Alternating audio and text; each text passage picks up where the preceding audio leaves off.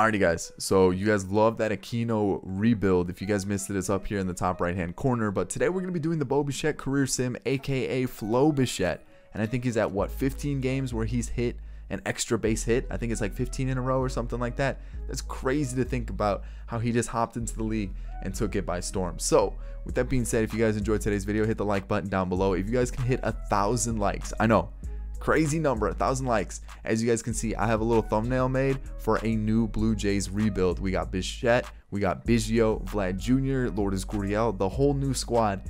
We'll do a new rebuild for them tomorrow. So if you guys want to see that, hit that like button, subscribe if you're new and enjoy the content, and as always in the comment section below, let me know what you would like to see next. Other than that, guys, if you guys need tickets for any sort of event at all, go to SeatGeek, use the code TheAntOrtiz, and get $20 off your purchase. All right, I think that's it. Let's get into this Bo Bichette career sim. Alrighty, so if you don't know the rules, which I think you guys would know them by now, all we do is we let the CPU handle every single thing here, and we just make sure that for lineups, the lineups is what we control basically. So manual for that part, and we're gonna let Bo Bichette be our starting shortstop. I'm kind of excited to see how he develops, and I'm actually kind of excited to see how he develops, how this lineup develops with all these new young players. But we'll be focusing on Bichette here, 21 years old, righty bat, righty arm, second and short, 72 overall with a potential. I mean, hitting stats, not too bad. I definitely kind of see why he's a 72 overall. You definitely don't want to overrate him just yet, but 50s, a little bit of 60s mixed in there. Good vision, good discipline, so I think that's really going to come into like his advantage. And then when you look at his fielding, arm strength, arm accuracy, etc., that's still a pretty good rating as well. So I can see his fielding stats are really helping his overall, but hitting wise, I think he's definitely a decent bat to have there. So I'm kind of excited to see how things go.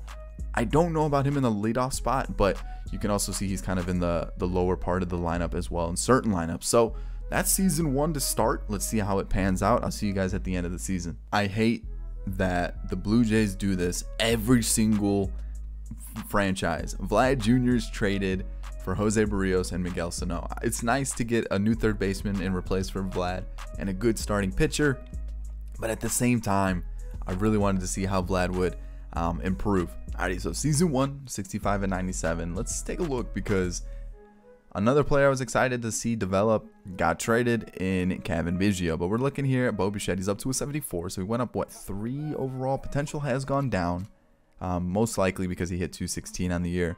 A little disappointing, but you can see top coaching's hurting him a little bit, performance, contract. So after this year, we'll definitely make sure all the coaches are taken care of, make sure we have some good coaches. No postseason, no awards or anything like that. But there's Bo Bichette's first season.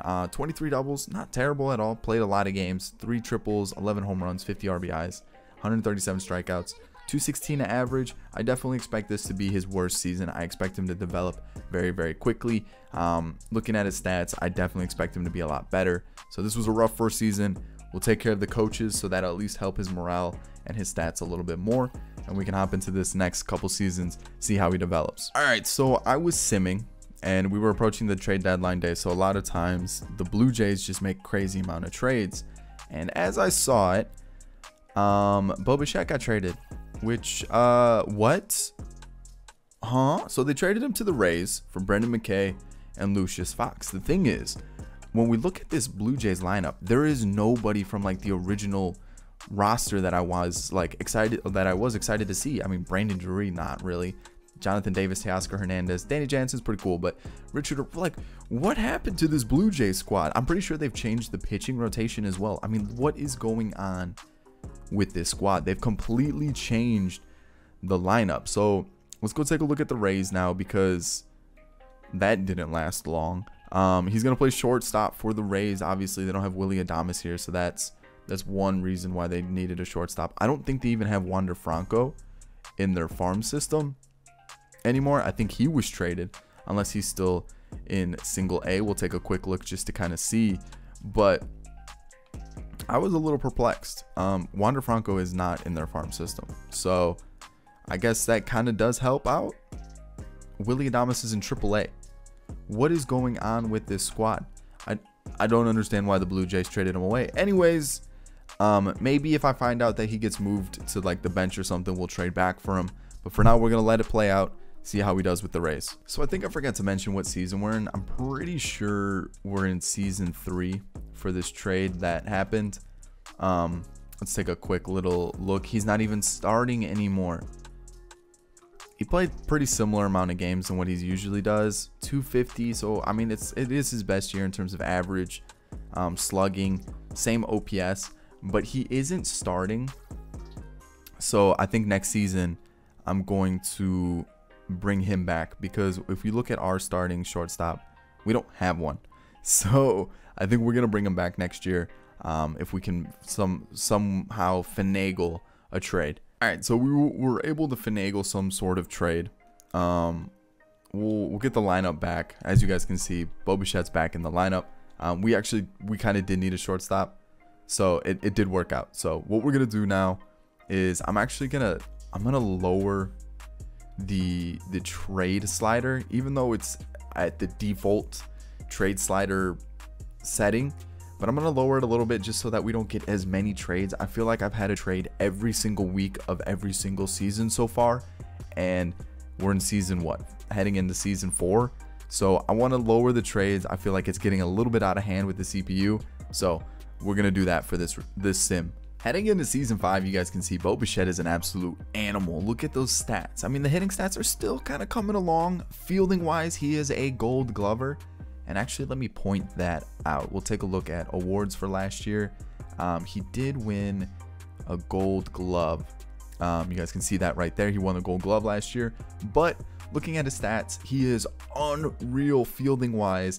Vision and discipline are even creeping up a little bit more, and his hitting stats are getting better. So I would really like to see how that's going to play out. Obviously, we're heading into season 5. He's added some triples to his tally. He's consistently hitting in the high 20s. Now the high 20s. For doubles, home runs are starting to creep up into the teens. RBIs are improving. Walks are still kind of in the 50s, low 60s. So I'm kind of excited to see where he's going to finish out his career. I definitely think he's going to be a high hits guy, good average, good on base percentage going forward. He still is only 25, so I expect some really good stats here. So actually, it's working out because the Blue Jays made the postseason for the first time in how many years? Actually, not too many. I've over-exaggerated that, but they made it as a wild card team. We're going to see how Bichette did. Any awards for him? Not even a Gold Glove. Wow, okay. League leaders, nothing for him there either. So let's take a look, see where he's at. He's at a 93. Oh man, he's almost capped out on fielding. Hitting stats did go up a little bit. The contact, not so much. A little bit here in power, a little bit lower in power actually. But he did have 20 home runs, again in the mid-20s for doubles, high amount of hits.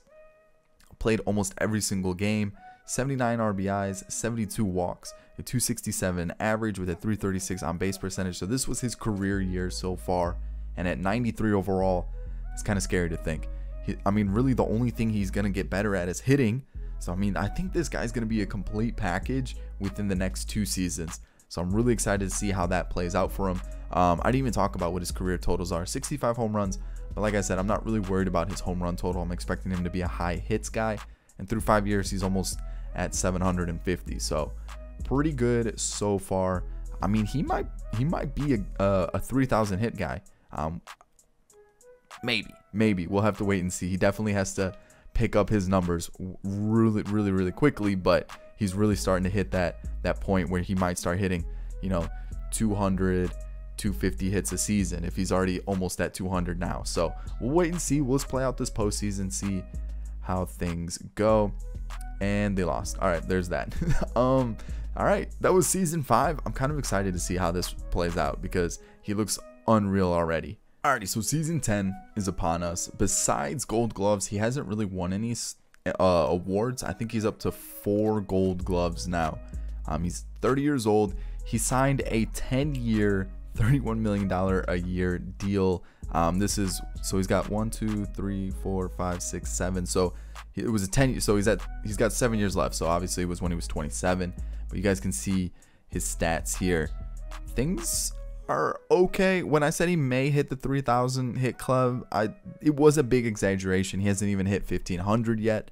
I also was predicting him to be a little bit better in terms of hitting. I thought like once we started seeing him hit like this mark, the 175, I thought maybe we definitely would start to see him, consistently hit that, maybe start pushing towards that 200 hit mark. But unfortunately, it really hasn't happened. He did have a good couple of years, the last 2 years, 276, 287 average. Strikeouts were starting to lower towards the 100 mark. RBIs were starting to go up a little bit. Home run totals is starting to creep into the 20s consistently. Good amount of doubles with 38, 31, 34 in this range right here, And I mean, hits wise, he's still, 160 plus. It looks like last year he had a little bit of a down year, but overall, he looks like he's having a decent career, almost 1,400 hits, slowly creeping towards that 200 home run mark. And then, 57 stolen bases isn't bad. Overall, not a terrible career so far. Let's take a look at his WAR. He's at 36. Really, the only year he had a negative WAR was his first season. And that was when I said he did struggle, and I didn't expect him to do too poorly after that. As you can see, the hitting stats really aren't improving too much. I don't really expect them to improve too much more. So what I would do is probably start with his hitting stats a little bit higher, maybe edit him before you start a franchise just to bring him up a little bit. I'm not saying start him in the 70s, but maybe like the low 60s, maybe the mid 60s. The vision and discipline are high. His fielding stats are unbelievable, but through 10 or almost through 10 seasons, those are his stats. So let's sim it out, see how season 10 plays out. So for the second time in his career, Bo Bichette's going to be going to the postseason. I'm pretty sure this was the exact same record that they had last time they made the postseason. No awards or anything. And let's take a look and see how he did. He's starting to creep down to a 94. I wonder if anything's playing into that. No. It's just looking like some of the attributes are starting to decrease, which is a little disappointing. He's been in the league for 10 years, but he's only 30. There's no reason why he should start to regress this quickly, especially when that's a good year. 165 hits, 35 doubles, 5 triples, 20 home runs, 77 RBIs, 71 walks. He's had a crazy amount of walks. Like, he's been up in the 70s for almost every single season. I know it's not like unreal numbers, but those are still respectable. Low amount of strikeouts, 288 average, 370 on base percentage, 472 slugging, and an OPS of 842. Let's check his WAR for the year, 6.9. Very nice. And I mean, again, there's no reason why he should be having a dip in any of his attributes. He just had one of his best years in his entire career, and you're punishing him. I don't understand that in franchise. I really just don't understand it at all. So with the postseason, upon us, they advance. Let's see how this plays out for them. They get eliminated by the Rangers, who have a stacked team. It is nasty. But besides that, that's season 10. I'll catch you guys if anything big happens in his career. Other than that, I'll probably see you guys at year 15. I usually check in between every single season how things are going. And as you guys can see, Bo Bichette's not here. So I was like, oh, okay, cool. Maybe AAA, maybe he's starting to decrease a little bit. No, he's not here either. And then I see he's here at AA when the season's over at 68 overall, which, I mean, okay, I understand that. Like, he's not one of the higher rated players on the squad. But then I looked at his stats, and I don't really understand why he's decreasing so quickly, besides the fact that he is an aging player. He still has 2 years on his contract after this year finishes. But look at his stats for the last few seasons. He hit 300 this year in 130 games with a 363 on base percentage, a 480 slugging percentage, and an 843 OPS. I don't really understand why he's, being decreasing so quickly. I get he's 34, but he's still having really, really good years. Look, his hit numbers are at 2,100. His home runs are, around the 20 mark still. He's hitting 130, 140, 150 hits a season, still producing 60-ish RBIs. Strikeout numbers actually went down this year. Obviously played in a few, some fewer games, but he's still having really, really good years. And look at his WAR. His WAR is still very high. I mean, he had a 7.7 year not too long ago. It was 6 years ago, but still, I don't understand why he's decreasing so quickly. besides the fact that he's an aging player. I don't get that. He's having good years. You would think he would still be at least holding a 70, maybe even like a mid 70s overall, but he's already down to a 68. So we'll have to wait and see what happens. But I just wanted to show you guys that just in case he decides to retire or anything crazy happens. So we've approached 2035 and Bo Bichette has finally retired. 53 overall, 38 years old. It's been what, 2 seasons since his contract has expired with the Blue Jays. And I mean, hey, look at, I mean, he had 1 appearance in 2033, had 1 hit in his 1 at bat, and it was a double. How fitting.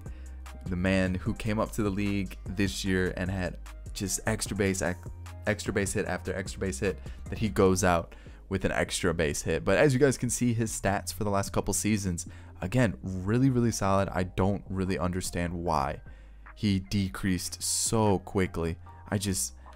I don't get it. I really don't. I really hope they fix it for future franchise, that they fix the regression system, the development system, something. They really do need to do something about it. But as you guys can see, the totals for Bo Bichette in his career, I mean, it's not a bad career. 2,100 hits, almost 400 doubles. He really got close to that number. Almost 50 triples, 255 home runs, almost 1,000 RBIs, almost 900 walks. Career average of 265, a 341 on base percentage, a 420 slugging, a 761 OPS, and we'll check his career WAR of 63.1, and that's where we're gonna finish it. Let's take a look to see if he is a Hall of Famer or not. He is not. He misses out on it. So I hope you guys enjoyed today's Bo Bichette career sim. I thought it was kind of exciting to see. I was really hoping that the Blue Jays would have kept the team intact. Unfortunately, they didn't. But oh well, we were really focusing on Bo Bichette. So if you enjoyed today's video, make sure you hit the like button down below to see. You remember, guys, 1,000 likes to see that new look Blue Jays, that new era Blue Jays, I'll call them. Subscribe if you're new and enjoy the content. And in the comment section down below, let me know which video you would like to see. I'll catch you all in the next video. Peace.